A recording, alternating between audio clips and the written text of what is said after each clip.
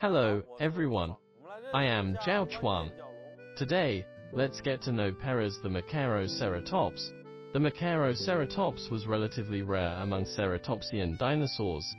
We know that most ceratopsians were huge, often reaching 6 meters long, and generally exceeding 4.5 meters or about 5 meters in length. For example, the Triceratops could reach 7 to 8 meters long. However, the Machairoceratops was small among ceratopsians. At present, we don't know much about the Machairoceratops. Our knowledge mainly comes from a part of their skull. The most striking feature is the two curved sword-like horns on its head frill. Head fossils of the Machairoceratops have typical features of the Centrosaurus. The Machairoceratops had a relatively narrow head frill, with odd-looking structures on the top. The entire head structure was similar to that of a dinosaur called the Diabloceratops. Like the Diabloceratops, the Machairoceratops had two horns above the eyes, but unlike the Diabloceratops, these horns were much smaller in size, and quite different in terms of anatomical structures. The biggest difference was that this pair of ornamental horns were forward-pointing. Apart from the Diabloceratops, many dinosaurs in this group had common features. For instance, the Ankylosaurus and the Iosaurus had similar structures, two horns around here, but no horns on the nose.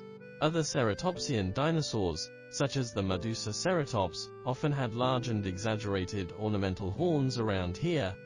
In short, ceratopsians generally had strange-looking structures on their head frills.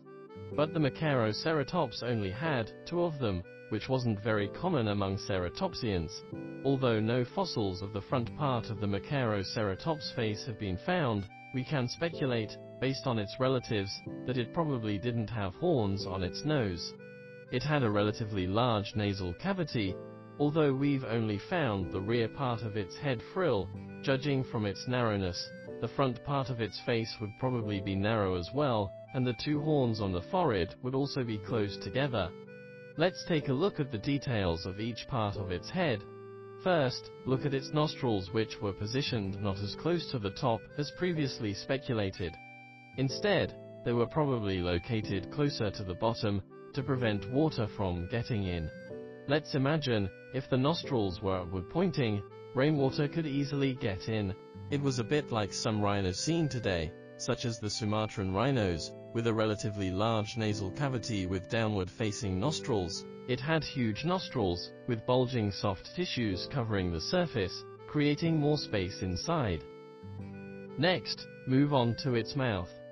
People used to think that ceratopsians probably had cheeks on both sides of the mouth, as we can see the beak on the lower jaw ends here, the beak on the upper jaw ends here, and the teeth are tucked in between. When it closed its mouth, the two sets of teeth were relatively narrow. If its head was this wide, and its teeth were located here, we would probably relate to the position of our human teeth.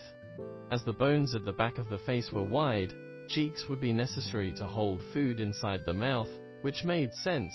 However, studies on the distribution of facial muscles of ceratopsians in recent years have shown that their facial muscles were connected in a different way from what people speculated.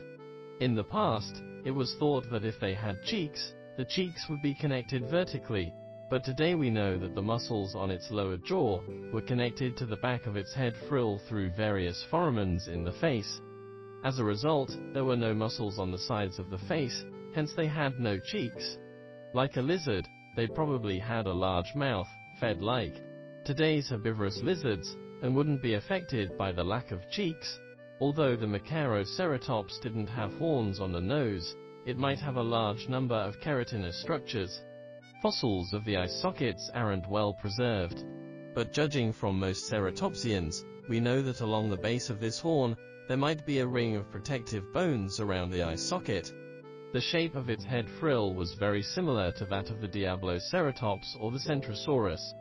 The top of the head was relatively narrow, forming an overall shape of a trapezoid. Now, let's look at the body of the Machairoceratops. Actually, people only discovered a few fossils of the back of the head, the most clear of which was a cervical vertebra, which is of little help to our reconstruction of its body. but we can still infer the appearance of its body based on the shape of its head and its body features. First of all, let's look at it from the top. We can see that like most ceratopsians, its shoulders were narrow, and its pelvis was wide, but not as wide as that of the Centrosaurus or the Chasmosaurus. As its head was extremely narrow, its body must have been in a certain proportion to its head. If it's to look coordinated, its body might have been narrower than some later ceratopsians. As a small dinosaur, its pelvis might not be particularly wide, because it didn't need a large pelvis to bear weight.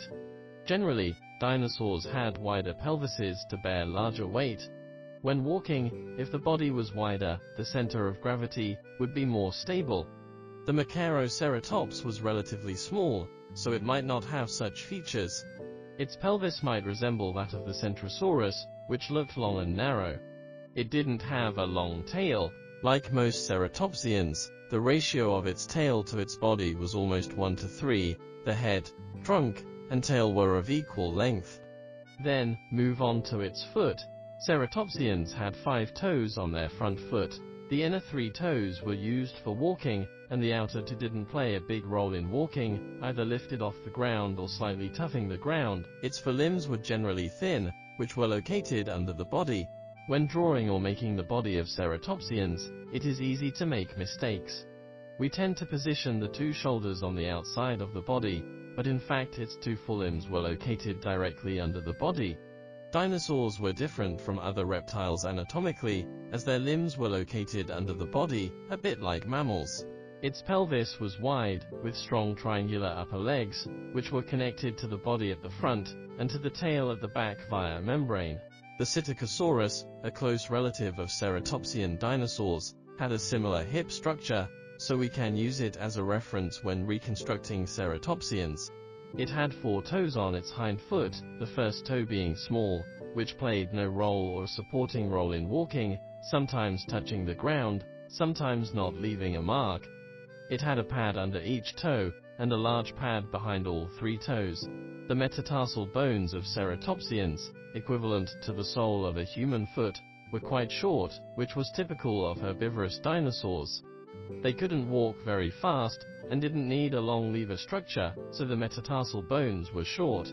They tended to have longer upper legs and shorter lower legs, which indicated that they were slow, walking animals. Good. The above concludes our introduction to Perez the Machairoceratops. Thank you all.